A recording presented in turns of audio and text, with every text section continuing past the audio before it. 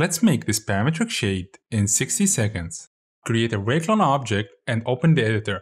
Add a linear 1S generator, then add a spline object. Select the line in the scene as a spline object and plug it into the generator. Next, add a segment. Select the box in the scene and plug it into the default input. Now add a transform operator after the segment. In the transform properties, enable override banking in the Deform tab. Right-click on Transform and choose Export Parameters.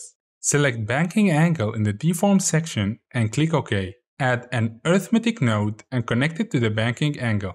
Also, add two numeric nodes, change their type to float, and connect them to the arithmetic node.